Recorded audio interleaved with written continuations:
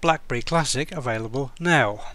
The BlackBerry Classic has been known about for a long time, but it has finally been officially launched in what surely must be one of the final product announcements of 2014, aimed at keeping existing BlackBerry fans on board rather than trying to win back defectors to other rivals. The Classic forms part of BlackBerry's new business plan to be smaller but more focused and to stem the huge losses of recent years. BlackBerry are touting this as the replacement for 2011's BlackBerry Bold 9900, which neatly ignores the BlackBerry Q10 launched earlier in 2013. The reason for this? The Q10 was never very popular, and one of the things that was missing were the classic navigation keys that BlackBerry users were used to. So the Classic goes back to the 9900 and adds those features that customers felt were missing, and then it adds the BlackBerry 10 operating system on top to finally bring these devices kicking and screaming into the second decade of the 21st century. The software is really the key issue. Even with several layers of polish to improve usability, it isn't anything like the BlackBerry operating systems that came before, so it is likely to be a bit of a shock for new users. But the old BlackBerry 8 OS was really just a reheated version of something that had been knocking around since the late 1990s, and for all of its oddities, at least BlackBerry 10 is a modern OS. The Classic can do everything the new BlackBerry Passport can do, so we won't go over everything again. Physically, this is much bigger than the Q10 and 9900, but a lot smaller than the Passport.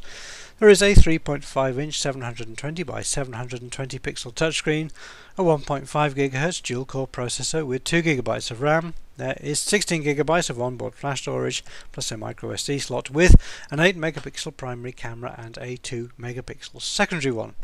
Of course, there is a physical QWERTY keyboard too, with the Classic buttons on plus an optical trackpad. BlackBerry are hoping to differentiate the Classic with the battery life. The 2550 mAh battery is quoted as giving up to 22 hours of mixed use, hoping to please loyal customers who like the legendary battery life of older devices.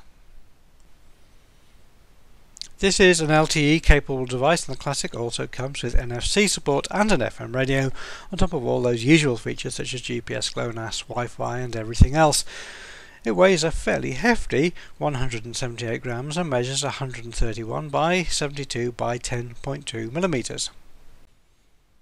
In Europe, the BlackBerry Classic will be available for around £349 or €429 SIM-free, and is available now in France and Germany, with the UK shipping in mid-January. In the US, the Classic is $449 and in Canada it is $499 Canadian, also available now.